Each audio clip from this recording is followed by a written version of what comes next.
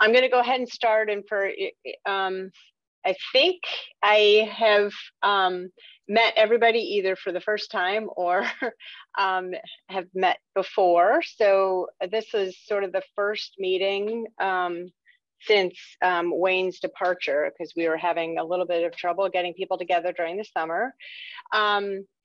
So welcome, and I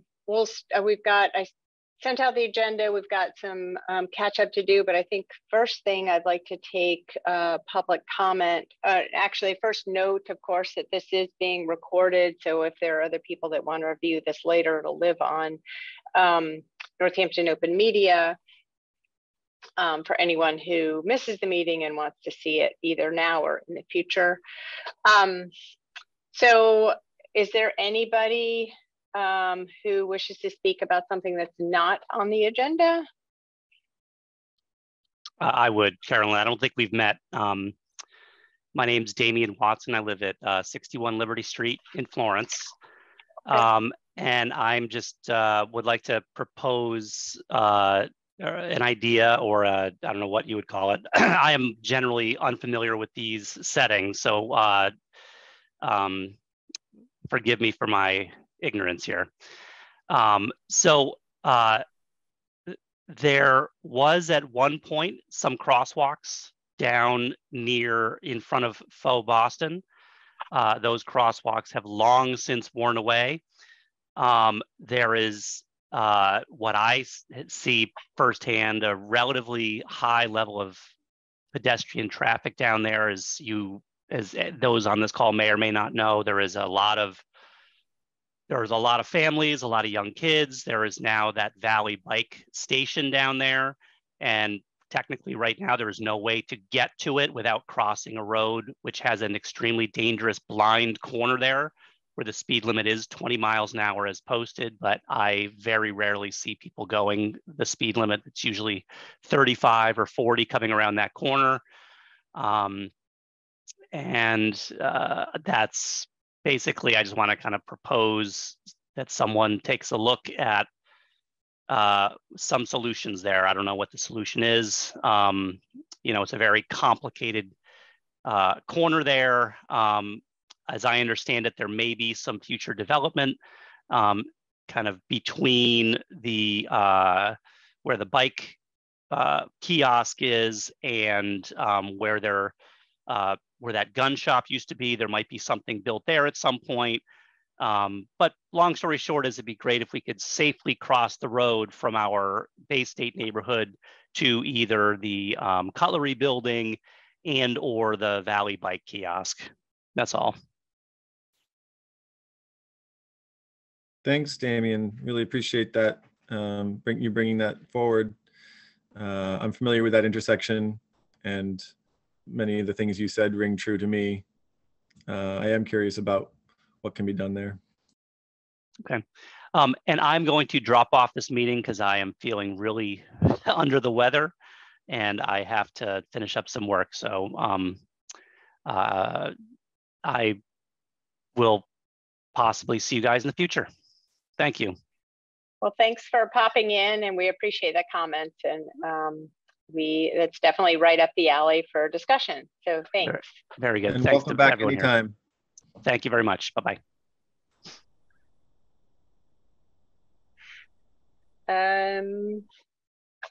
Okay, so why don't we can put that comment on for discussion later in the meeting, because I don't have any information about the crosswalk markings and why they may not have been restriped. But the next up we have is Donna, do you want to go ahead and talk about the traffic calming issues on Spring Street? Okay. Hi, good morning. Yeah, so what I would like to do, and what I had mentioned some time ago, is that I would like to take some of the traffic calming requests that we hear at TPC and kind of turn them over for discussion to this committee to see if folks have some ideas about what we might be able to do. So we have a traffic calming request for Spring Street. And Spring Street, as many of you know, was recently resurfaced. And back in 2021, we reviewed collision and speed data. So I just want to start out by, and I apologize, I'm on my cell phone due to some technical issues here. So hopefully everyone can see me and hear me okay. And if not, please yell. Okay, so collision data.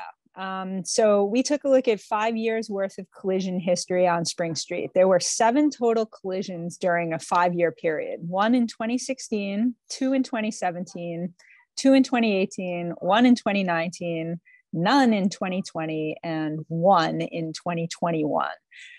2 of the collisions involved deer crossings in the evening hours. 2 others involved vehicles backing out of driveways. And what we try to do is we try to like put patterns together or see like, are there particular places where we're having collisions? Because then we can sort of focus our energy there. So unfortunately, when we're trying to look at this, all of these collisions occurred in different places on the roadway. So it's not even like we can sort of put these together and ascribe any sort of location or particular cause. But the most alarming thing to us is that we did analyze 17,107 vehicles for speed. And what we found is that we've got speeds of actually over 40 miles an hour. So this is a posted 30-mile-an-hour speed limit area. And what we're seeing is speeds of 40.3 miles an hour. So this is actually why we are bringing this particular problem to this committee. When we resurfaced the roadway due to its width, we did not have the ability to install any sort of bike lanes or even shoulders. I mean, the road is only 24 feet wide. So we just have a very, very tight area to work with. So it's not like you can sort of stripe this up and make, bike or pedestrian facilities. So anyway, what I want to do is just kind of open this up for discussion, ask folks what their experience might be on Spring Street, and, just see if anyone has any ideas about, what we could, bring to the table here that might improve the situation out on Spring Street.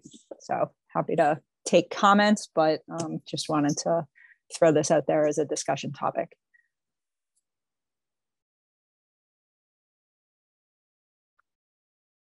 Well, I guess I might jump in, and that is this committee has talked about reducing speeds generally.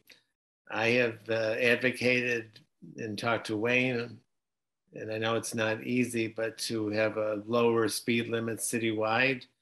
So this is not addressing specifically Spring Street, but my kind of perspective is that we have a bunch of ad hoc kind of solutions, which may be okay, better than nothing, but we need to start kind of looking at the big picture. And I think speed in general is a huge issue related to safety. And so I don't have any ideas for that, except to say that also crosswalks in general and other things like that the former speaker mentioned need to be looked at, I think, more holistically. So I just think anything that we can think of to reduce speeds is something I would advocate for.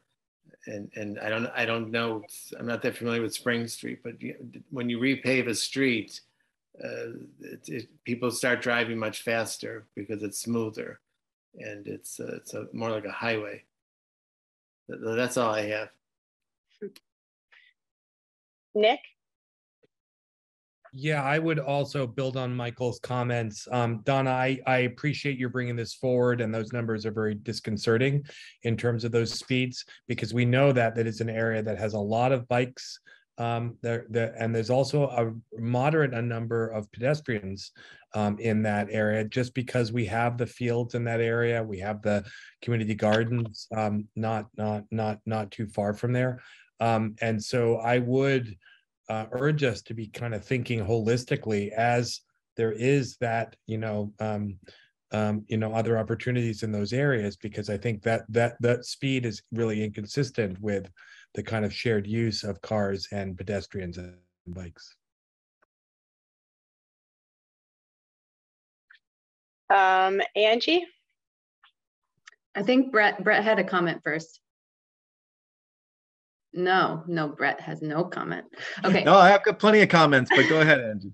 I was just going to kind of provide a little bit of like historical stories that I've heard about Spring Street, and it's kind of amazing to me to hear from Donna that it's only a 24-foot wide street, because that means if any car is parked on it, there's even less room, and so you would imagine it would be slower speeds on the roadway. But what I've heard from residents on that street, when I think this has come up before and maybe some encouragement has been given to them to just park a car in the street, they don't want to risk damaging their cars.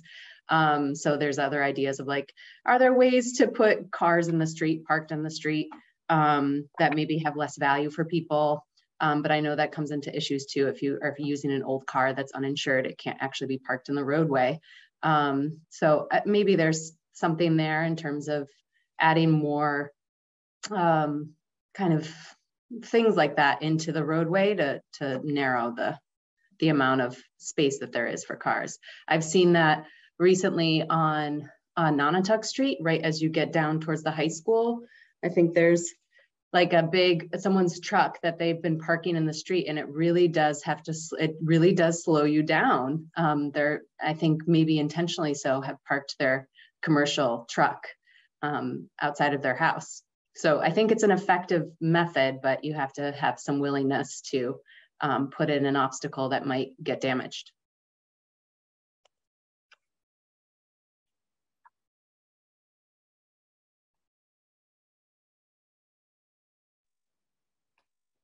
Thanks. And sorry, because I'm on my phone. I can't really see if anyone else is looking to talk. So sorry, Carolyn, I didn't mean to Nope. jump in. Go for it. Yeah, I don't see any other raised hands. Yeah, I was just going to provide another comment. What happened to us on Spring Street is we had a particularly bad winter a few years back, and the road actually blew apart on us. For those of you who remember, it was actually there were sections of it, the particularly flat sections with poor drainage. It actually were almost down to dirt. It was so bad. And so when we came through to reconstruct the roadway, obviously we were trying to improve the surface, improve the drainage. When you're dealing with a really tight footprint like this, and 24 feet just gives you like not a lot of flexibility. I mean, there's just really nothing you can do with that. I mean, even things like curbs take 6 or 8 inches. Double yellow center line, that's at least 12 inches just to put a double yellow center line in. So we just don't have a lot of space to sort of build out any type of facilities on this road, whether it be a shared use lane or rather a bike lane or some sort of pedestrian sidewalk or walkway or whatever. I mean, we just had like no elbow room. So that's kind of the struggle, and that roadway, even though it's narrow and very windy, and we deal with this on a lot of these more rural roads out on like Glendale Road, for example, which actually has 10-foot lanes in some section. We have terrible speeding problems out there as well. And what we find, to build on Angie's comment, is that you really actually need to put like a physical thing in people's way to slow them down. You know what, and I know there's been a concerted effort on Nonotuck Street to do that, to have folks actually park on the traveled roadway, to create like a physical blockade. So you know, given the speed here, you know, I don't know if we want to entertain the possibility of speed tables, you know, which can be very controversial. So we'll throw that out as like a physical thing in the roadway that will without a doubt slow people down. You know, that's one solution. We could entertain the solar speed limit signs, you know, that like flash you are going this fast to you. We've put up a couple of more speed limit signs out there, but again, the speed limit's already posted and people aren't reading the signs. And these are regulatory speed limits, so not discretionary on the city's part. We have no ability to alter that speed limit without a very expensive engineering study. So, so anyway, just a few comments to sort of continue the conversation. I don't know if anyone else has got any thoughts. Brad has a comment. Yeah, so I ride Spring Street weekly with my pedal people work. And obviously I am riding somewhat slowly most of the time, except for when I'm full and coming back down towards the fields, in which case I'm moving a good deal faster. But I've had multiple times where people are passing me, you know, I'm riding and I'm taking a good deal of the lane and people are passing me. And it's just crazy how they put themselves in danger and the oncoming traffic in danger. And they're, you know, I've never seen anything super, super close, but I raise my eyebrows, you know, almost every week. I've had cars pass me too close to me where I can touch them. So it's real.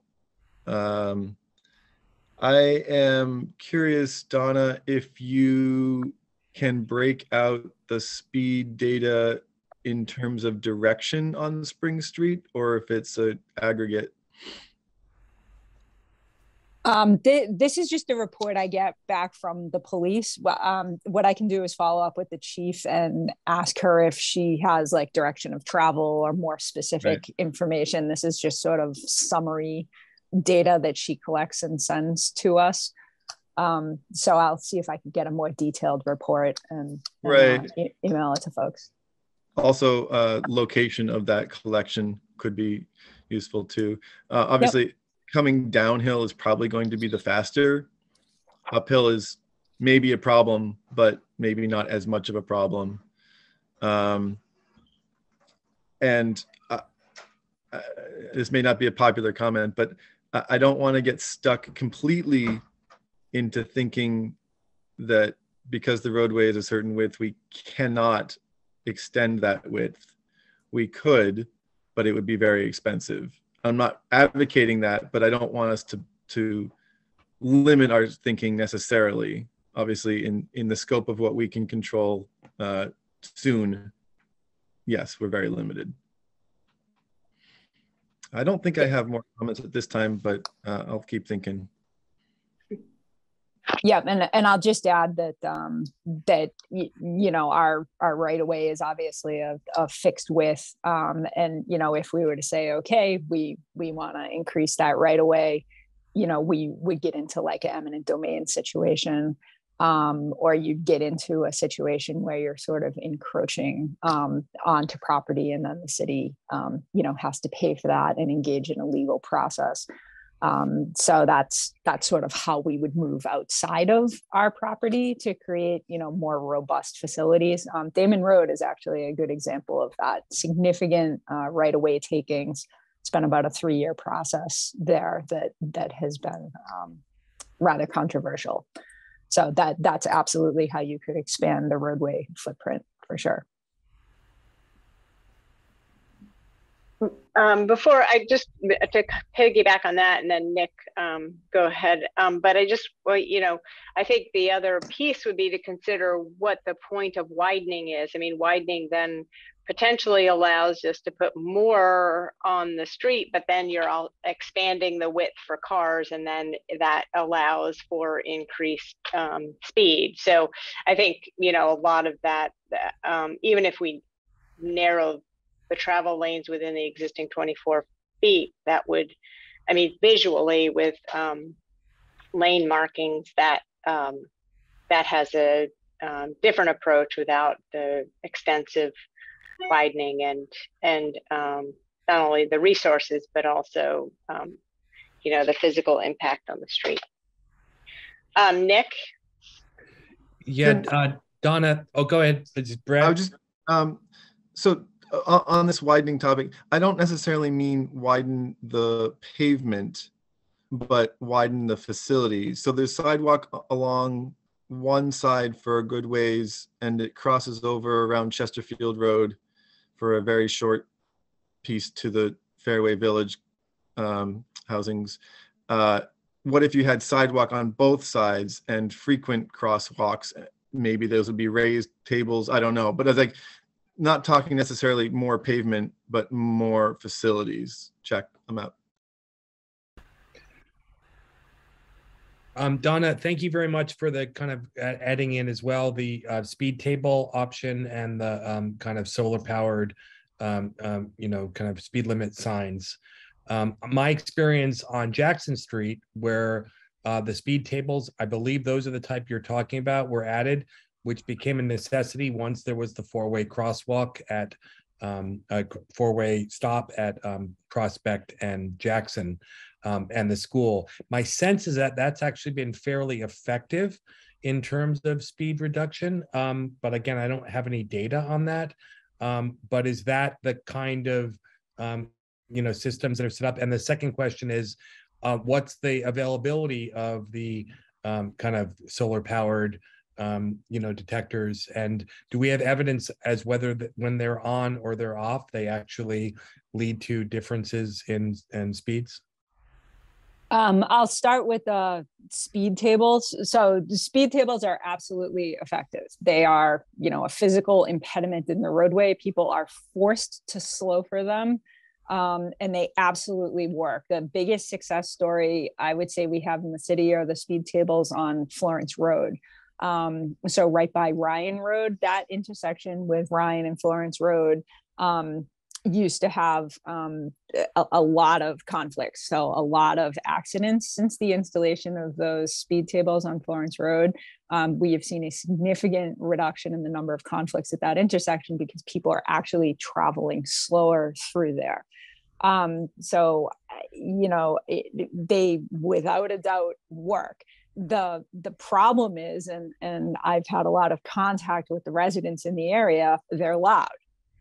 You know, every vehicle that's hitting these things is, you know, ba-boom, ba-boom. And the more axles they have, the louder it is.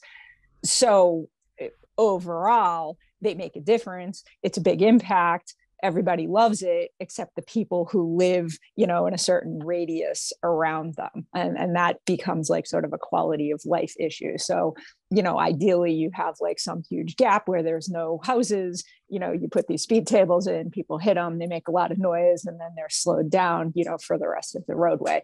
But of course that's not, that's not the way the road is set up. So those absolutely work. The solar speed signs, I think, are a more sort of psychological thing, you know, where you'll get a brake tap from drivers. You know, typically we see about 3 miles an hour when we put solar speed signs in. You know, people just kind of tap the brakes, you know, because they feel, you know, there's sort of like a public component to displaying your speed, like this is how fast you're actually going. So there's a psychology behind that. Probably not as effective as actually putting a physical thing in the middle of the road. In terms of supply chain, we're really struggling with supply chain. It's nearly, I don't want to say it's impossible to get things, but it is very difficult to get supplies, and it is very hard to get the services to install those supplies. So in terms of, you know, if we decided to buy this thing tomorrow morning, when could we install it? There would be a significant delay. I'll also mention that these probably run between $10,000 and $15,000 per unit, and then there's a maintenance component to them.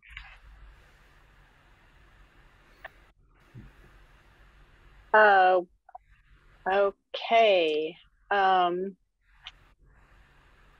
Okay, Freeman, you want to go? Yeah, thanks. So just because my name probably comes across as Winfrey, just want to say my name is Freeman, and the reason it says Winfrey is because my wife Wendy and I share our email. So sorry for that. So we live in Florence, and we walk down by the field and down Spring Street regularly. That section that returns back to Pine and Nonotuck. And definitely want to affirm that what everybody else has reported is in fact the case. Cars are moving at a very rapid pace, especially along that stretch from the field back toward Florence Village. And I guess I would say that it seems to me that what Michael and what Nick have suggested in terms of a citywide kind of examination of lowering the speed limit definitely makes sense, because we live on Fairfield Avenue, which is a street that's off of Route 9. And I can say that even there on Route 9, as you enter Florence Village, the speeds are very, very rapid when they should not be, as people are driving into the village from Straw all the way up through the village. And I'm sure there are many other places as well. And I like the idea of some kind of table or something that would slow vehicles down. But I certainly think that there are other solutions that might be worth considering, though I don't know what they might be. And I'd be interested in hearing, aside from speed tables, is there anything else that Donna, you're finding is particularly effective? Yeah, I mean, what's effective is a physical thing in the road to slow people down. But like that's the, we have a posted speed limit. People are not obeying the posted speed limit. If we were somehow able to lower that speed limit, which we are not easily able to do, whether on a case-by-case basis or on a citywide basis, we repost the new speed limit. And again, it's sort of just signage, so how do we actually make people slow down? And in our experience, from a public works and I'll even speak for planning, the way you slow people down is you put things in the middle of the road to slow them down. So whether it's a speed table, a bump out at a crosswalk, an extremely narrow lane like we have down on Pleasant Street, at the gateway to the city now, heading inbound. You put things, a car parked in the middle of Nonotuck Street or a box truck parked in the middle of Spring Street. These are things that are actually effective. Beyond that, I think it's just sort of like a messaging campaign, or you've got a sign up that people may or may not pay attention to. So that's sort of our vexing issue, is we have to build things in the middle of the road to slow people down. Yeah, and I'll just jump on that comment as well. We've had an internal conversation because there have been counselors who have come to us to ask about looking at a citywide, speed limit or evaluation of how we can sort of modify that. And it really comes down to those physical impediments that Donna was talking about, because what we really want is slower speeds, but again, signs just don't result in slower speeds. Any other comments on this piece before we move on? Only to say that in the long term, there's clearly a cultural education shift that we're struggling to figure out how to make. But in the shorter term, it seems clear that physical impediments, narrowing lanes, narrowing visions, tree plantings to effectively narrow people's vision. These are the things that actually slow people down for now. Thanks. I only have one other comment, which maybe that I could think of. Maybe it's naive, but what role does law enforcement play in reducing speeds? I mean, Donna has more experience with, connecting with police department, but it's a one-off kind of thing, in my opinion. But go ahead, Donna. Yeah, I think the chief is definitely more equipped to answer that question than I can, but there's also obviously a community conversation around policing. So I think that, she could certainly weigh in on that.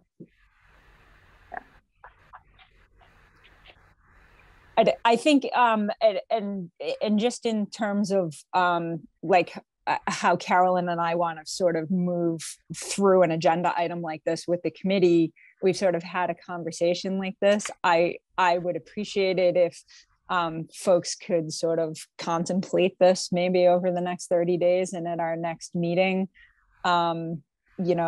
If there are any comments or other suggestions for us, I think at that time we'd like to hear them, and we will have a new item to consider next month. So I think that's how Carolyn and I would like to move forward with these traffic calming requests. Randy, you had a comment about this? Yeah, I ride Spring Street a lot on my bike, and I was listening to Freeman say especially lower Spring Street, closer, is where he notices it more. I'm wondering, as we consider tables, and I have a love-hate relationship with tables. I like that they slow things down a lot. Possibly thinking about tables where we have the potential for crosswalks in that area, which is sort of a logical place for them. I would suspect they tend to get painted regularly, which I think is a good thing. On Nonotuck Street, sometimes they're hard to see as you're driving along there, and maybe a couple down at that end of the street where there's less housing, actually, or one down at that end of the street, so it's a little bit less disturbance of the thing. Maybe not think of the whole street, but think of maybe that spot, or a couple down at that end near the field and the event hall that's at that end of the street. Great, thanks. Okay, so next up, we have Angie. I'm glad you're here. She had mentioned that she wanted to sort of talk about how to get the word out about the story map. That I posted the link to that on our on this webpage, and it's on the agenda for the manual for neighborhood safety in Northampton. Sort of basic ideas, just sort of think through how we get the word out so people understand where to go, so that for this resource. And similar to the person who came on earlier to talk about Riverside Drive, hasn't participated, but this is probably a good resource for neighborhoods. So I don't know if Angie, you had any ideas about what you were thinking, or it's just more that you'd like to maybe this group to sort of take it and run with it and distribute it to all their networks. Yeah, I can comment on that, and thank you for including it in the agenda. I'm very happy that the DPW has kind of integrated it into the traffic calming page that they have on their site. And I think when we were first discussing this through this committee, I think it was last winter or the winter prior, Deb and Bruce had an idea about, really connecting this to TPC, having some sort of like small postcard that maybe this was back in the day when there were in-person meetings that you could, directly hand to people who were coming in for public comment. And then we also talked about distributing this through city councilors and then other kind of neighborhood networks that exist throughout the city and in different wards. Another thing that we had discussed that I think could be really relevant at this moment in time, as we're hearing from Donna, that there are supply chain issues and just implementation hurdles with some of the, more permanent interventions. Like, could this committee, with some funding, provide the support to actually do some of these actions to support neighborhoods who maybe don't have the resources to, pull off putting something in the street? And it could actually benefit the neighborhood. Some of the ideas that are a little more semi-permanent, do require some material costs. Things like parking a trailer and then having it be a place where people could sit and, have like an extension in the public right of way for, residents on that street to gather, play games together and just sit.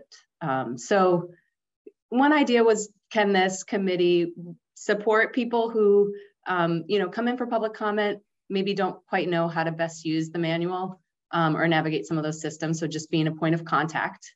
And then maybe the next level up is there a possibility to receive funding from some city source for there to be kind of an ad hoc group? And I'm thinking, Michael is doing these things with UMass and his students where actual tangible projects could be taken on and, small studies, not the ones that pay for engineers, but I think we're all residents and understand what's happening and can gather information from the community and what they want, and then utilize some of the kind of resources within the manual to develop like a pilot or a short-term intervention while we wait for some of these larger things.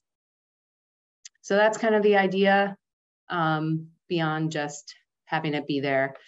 And I think with anything like that, that has a lot of information because there's, at least a dozen options plus additional resources. Sometimes that can just be overwhelming for someone to come upon and to really know what to choose. So I think this committee could serve a role in kind of mentoring, providing support, and if it can turn into actual tangible, materials that we can store in a shed at the transfer station or something like that, where we can bring out materials, try some things out, and then, put it away. Thanks, Angie. Mm-hmm. Randy, did you have your hand up again, or was that from last time? Okay, great. Alina. Hi, everyone. Sorry, I'm running a few minutes late. Hi, Angie. It's great to see you, and thanks for to see you too. About the story map and the materials. I just wanted to quickly chime in and say that there, in terms of the funding side of things, I think, and there's a pool of money, and since this is a public meeting, this goes for everyone, that coming out of the ARPA, the American Rescue Plan Act, that the mayor has set aside $4 million for community projects as they relate to the impacts of COVID and helping our community recover from that. And so I think what we saw during the pandemic was increased speeds of traffic in our neighborhoods because there was less traffic. I think we could all make the case of how we've seen traffic patterns change and the desire for people to be outside, to take walks, to ride their bikes, things of that nature. So the deadline is the 14th, which is just 2 days away. But hopefully, there's two sets of projects, one that are $10,000 and less, and then $10,000 or more. And so I would encourage everyone on the call to take a look at the city's website for ARPA funding. It's a great opportunity for these pilot projects, linking it back to COVID and our recovery as a community. And so that could just be one resource at your disposal, and thinking about, engaging students in these types of things would also, another idea for the funding. Thanks for sharing that.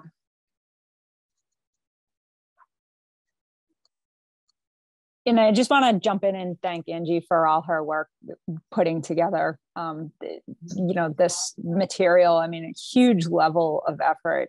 And I'm actually pleased to see the community conversation sort of taking off on traffic safety big picture, because I think, people are talking about it, and that raises the level of their own self-awareness. And just a little anecdotal story. We see, meaning Public Works and police, see all of the different traffic calming applications that come in for all over the city. And so we've recently sort of been bombarded with speeding complaints up on Village Hill. And Village Hill is sort of this interesting neighborhood, in that it is a neighborhood and it is a closed system. It's a completely closed system. It's not a cut through. The people who are there live there.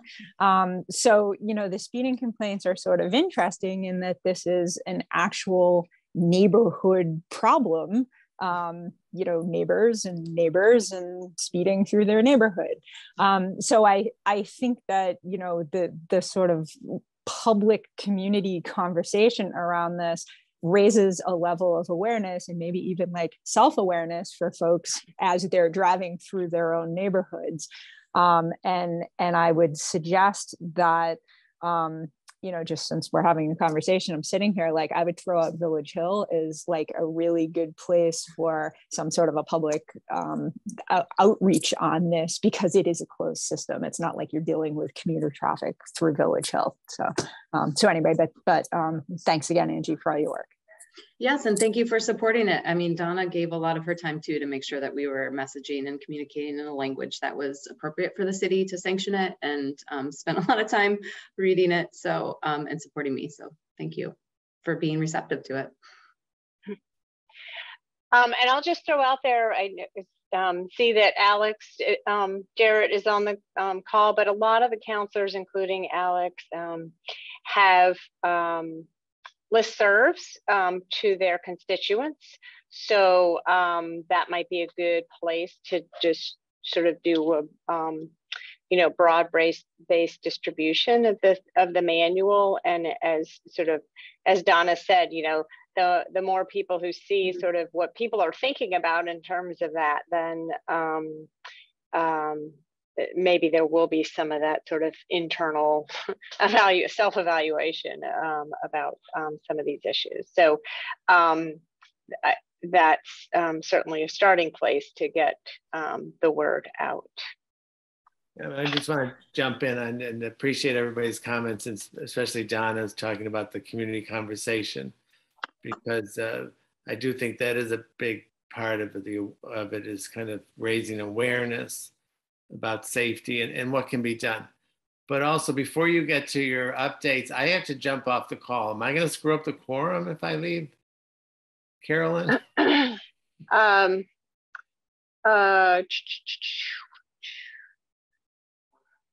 Well, we have a total of,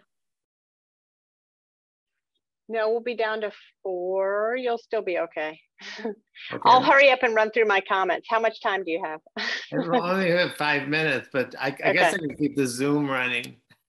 Well, I don't know that there are any votes necessarily be taken, but I'll zip through my project updates for you. Okay.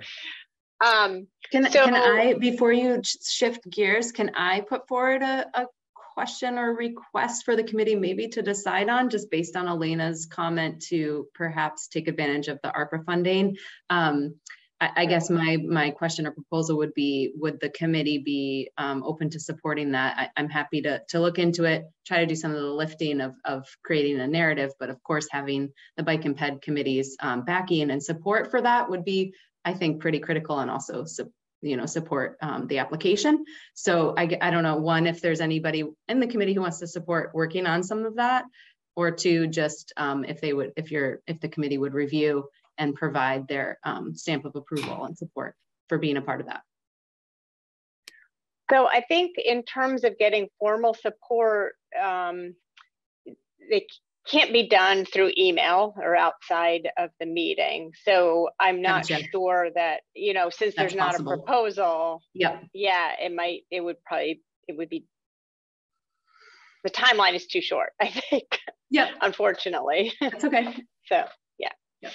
In terms of informal support, are we allowed to help Angie to edit an application?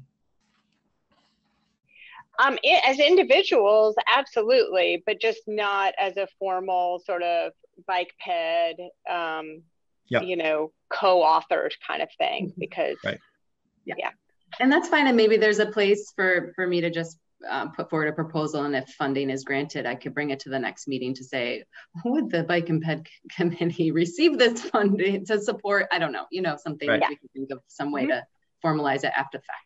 Okay. Feel free to email me, Angie, if you need help editing. Thanks, Brett. I may have time, I may not. Okay. So just current project update, Picture Main Street, we're still, I think we've passed the last hurdle for Mass DOT to go ahead and schedule the 25% design public hearing. We think that at this point now it's going to be early November. We still don't have a date on that. So stay tuned, because as soon as we get the date, it'll be posted everywhere. And basically the delay is just the Mass DOT trying to sort of resolve conflicting internal conflicts with some of the issues. So that's moving forward. Rocky Hill Greenway construction, you all may remember that we had directed spending, congressional spending put forward towards this project. So that's the connector from Route 10 to Route 66. And so we have a schedule now. It looks like the plan is to go to advertising for construction in May 2023. Not much of an update. At Prospect Place, Prospect Avenue basically is the sidewalk construction along where Valley CDC is proposing to renovate the former nursing home into 63 units of affordable housing. They've actually filed their application with the planning board. It will start the public hearing process at the end of October, October 27th. So part of that includes the design for that sidewalk connector that will then lead to a crosswalk allowing access to the backside of Jackson Street School through neighborhood streets. Connecticut River Trail, that's moving forward in the 10% design phase. You may have seen in the paper that there was a meeting in Hatfield, public forum about the support for the connection all the way to Elm Court in Hatfield. It's not clear that there's consistent support for that. So we're just sort of taking it bit by bit and still moving ahead with our design phase. The VHB has done survey. We're sort of looking at alignments, and they're working towards at least the part that goes up to the Northampton line. But we'll still be pushing for support to go to Elm Court so it can be put on the tip for actual trail construction, bike path construction. I put Rocky Hill Greenway on here twice, I'm sorry. Next item is, you may know that we had a shared streets grant approved for two sort of pieces of equipment. One was a bike shelter for downtown, and the other was sort of a small piece of plow equipment for downtown sidewalks. So we'll go to the parking division. So we're right now we have about $10,000 for the bike shelter. So we don't know yet what kind of shelter that money can be used to acquire.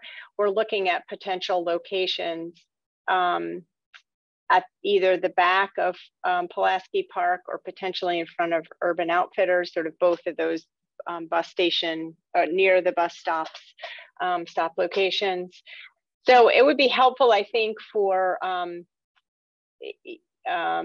people on the committee, if there are any ideas or actual products that they know of that are in the $10,000 range that might be appropriate in those locations. You know, we need to be mindful in Pulaski Park that it's not, the design isn't overwhelming and taking away from the visual context of the park.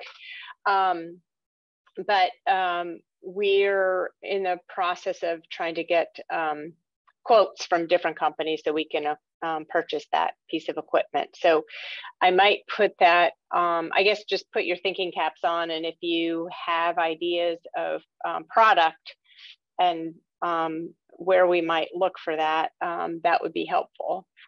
And then before I go into construction, Elena, did you have a comment about the bike shelter? Brett actually has his physical hand up. I don't know. Okay. Yeah. He wants to go Thanks. first. I would just say that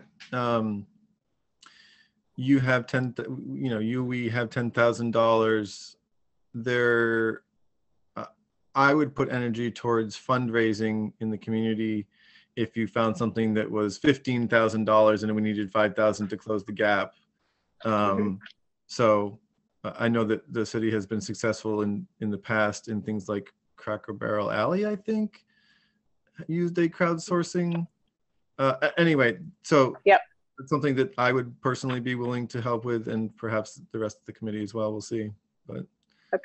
So yeah, that's a good comment. Part of it is we'd have a timeline issue, you know, because we can't order if we don't have the funding in hand, and then there's a supply chain thing, and if we don't get it accomplished by the grant end of the grant cycle. But I appreciate that. That's a good thought to keep in mind. Elena? Yeah, I wanted to hear from the committee what their thoughts were about the proposed locations. So you had mentioned at the bottom of Pulaski Park, but then also in front of Urban Outfitters. I know maybe another location that could be floated would be the parking lot by Iconica Social Club, because that, you know, I know there's some challenges with Pulaski Park and how it was designed.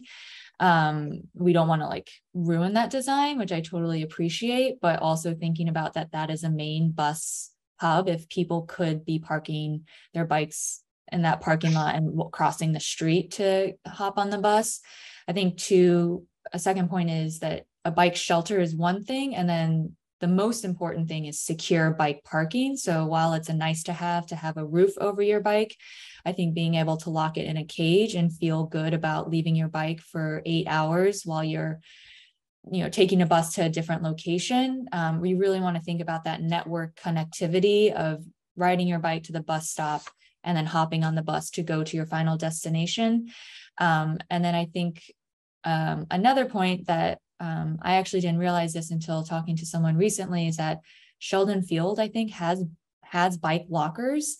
I don't know how much they're used. I used to park every once in a while, drive my car down there and then take the bus to UMass. And I had no idea that there were bike lockers there. And I would be curious to know if the city has any intel on how often they're used and if they're frequently used, and maybe suggest, you know, looking into that and seeing if it's a possibility to actually move those into downtown so that they're used more frequently. So those are just my few thoughts. Thanks. Yeah, those bike lockers have been there for a while. We had some downtown that we wanted secure parking there because it's out of view. There's not a lot of foot traffic or traffic during the day, so it was important to have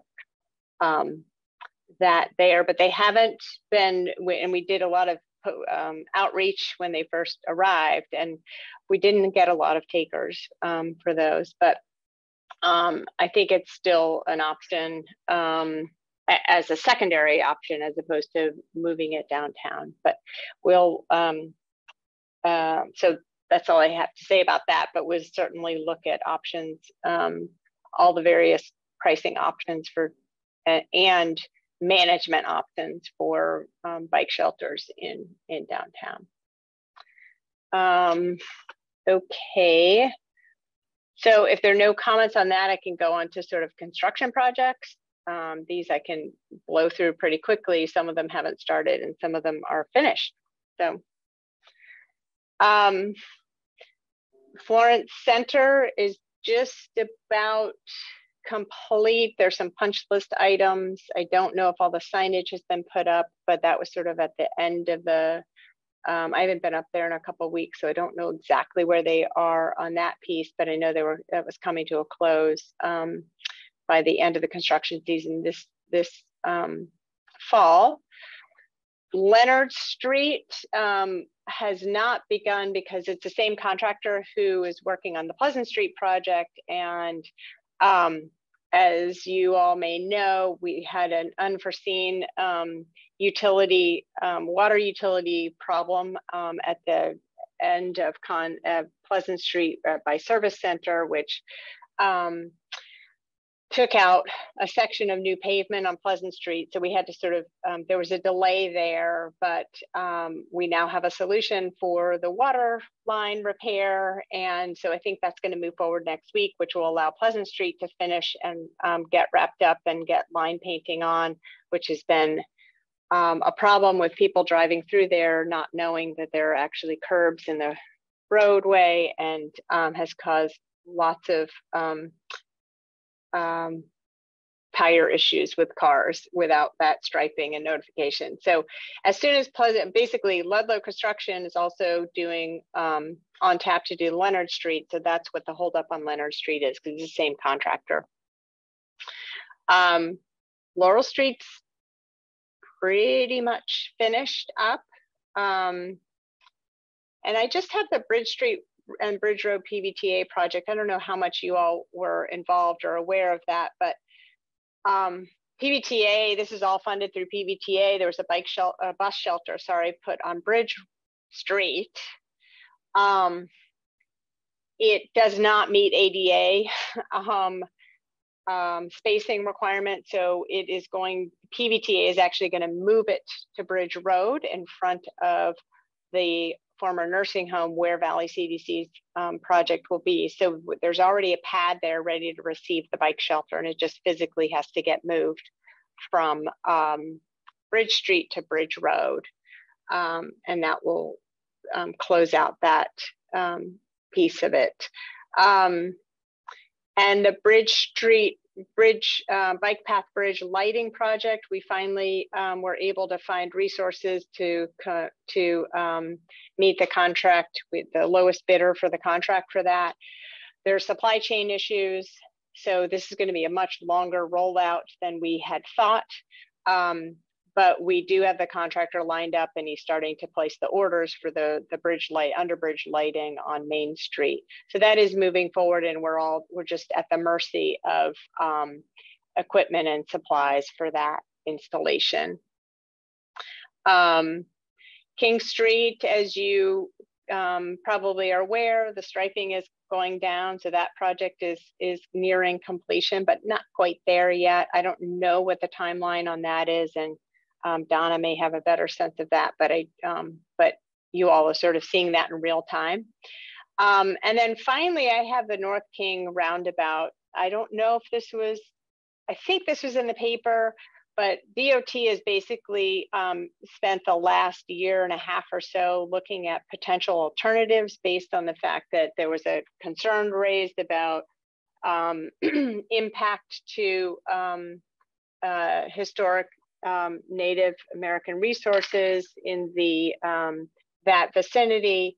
They have come up with an alternative design that's still a roundabout, but has pulls the right-of-way expansion closer into the existing right-of-way, and they're ready to move forward on that process. So it basically essentially starts the process over again to the 25% design phase, but they are moving forward. They feel like this is a very important project for safety, and that the layout of the roundabout is within essentially the existing layout of the street. So that should address the concerns that were raised by the abutters relative to expanding that into previously forested area. And that's it for my construction wrap up. So I don't know if there's anything else that anyone wants to talk about or any questions about those projects. To be happy to field. Brett, go for it. Regarding the touchy roundabout subject, if planning feels that it would be helpful for this committee to do outreach and education to make sure that people know that it's a different project and a different, it's been shifted appropriately, please let us know. Yeah, thanks. I mean, I think that's going to be critical. We'll definitely need to have, this committee, TPC, sort of all the bike safety advocates really to be at the table for that public hearing to really press for this change, because it really is a dangerous intersection, and frankly, that's why DOT is pushing this forward, because it really needs to be addressed. And the roundabout is the safest way to address that, and DOT has acknowledged that through their analysis. So yeah, that would be great.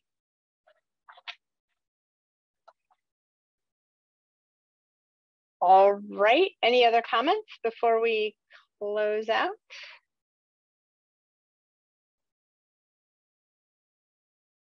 Brett, you're muted. Thanks. Click almost on the button. The next step on that roundabout project is the 25% hearing. So you don't have a date for that, but you will let us know when you do. Is that sort of the next step? Yes, but I think it's next step pretty far out. Like, it's not imminently this fall. Okay. In fact, I need to find out exactly what their timeline is. When I spoke to the person at District 2 in the summer, they said they wanted to do some kind of meeting in August to let the community know that this was back on the table, and then they sort of pulled back on that. So I need to find out sort of what they're thinking. But yes, I'll definitely keep you guys apprised of that. Perfect. Thank you. Appreciate your work. Yep. All right, great. Thanks, everybody. Good to see you all, and we'll see you at the next one.